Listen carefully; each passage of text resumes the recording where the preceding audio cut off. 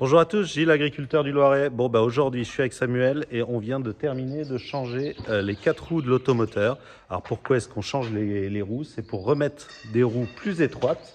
Donc là, elles font 320 mm de large, donc 32 cm de large, alors que les anciennes faisaient 560. Donc, on divise quasiment la surface tassée par deux. Donc voilà, donc là, ça va permettre de ne pas tasser les cultures maintenant que les traces sont faites. Et puis surtout qu'on a passé la période d'hiver où on s'enfonçait dans les champs. Donc là, il fallait vraiment les grosses parce que même à une ou deux places, j'ai foncé et je me suis un peu enfoncé. Et donc là, maintenant, l'objectif, c'est de tasser le moins possible. Donc c'est pour ça qu'on rechange les roues. Donc là, il nous reste à remettre les petits garde-boue à l'arrière.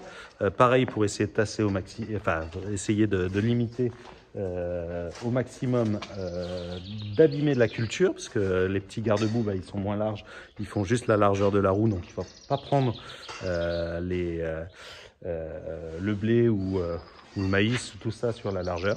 Donc il n'y a plus qu'à mettre ça et il va être prêt. On va lui refaire les pressions parce que elles ont un petit peu perdu, les roues de devant surtout, et ça va être bon pour partir et pour pouvoir faire les derniers désherbages sur les blés et puis les premiers fongicides.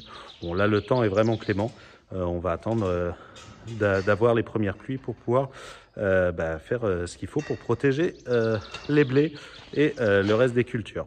Bon voilà, petite vidéo, j'espère qu'elle vous a plu et puis à la prochaine pour une petite vidéo.